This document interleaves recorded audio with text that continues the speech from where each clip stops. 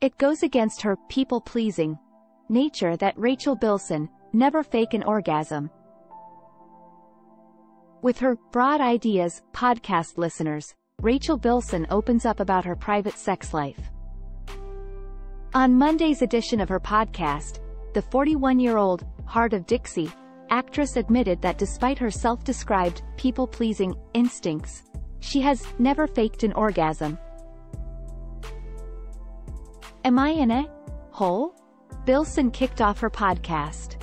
I start to go into that people-pleasing thing. Like, am I just a DK because I never gave my partners that?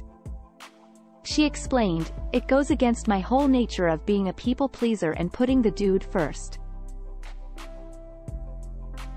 When she revealed on a Broad Ideas podcast episode that she had not experienced an orgasm from penetrative sex until she was in her 30s, the OC star made headlines in March.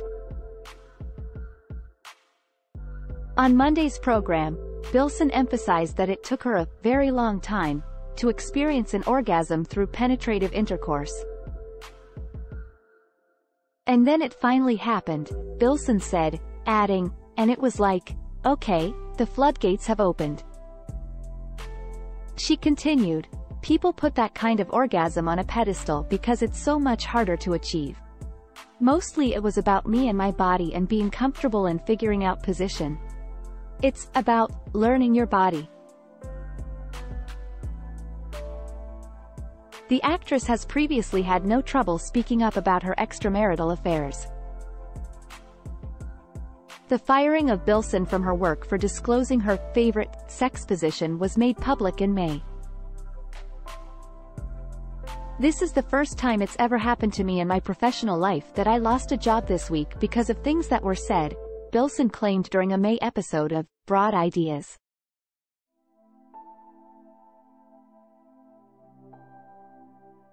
A job got taken away from me because I was speaking candidly and openly about sex in a humorous way on our friend's podcast.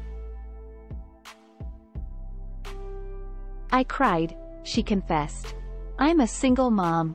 I need these jobs. Everything counts. I provide a lot for my family.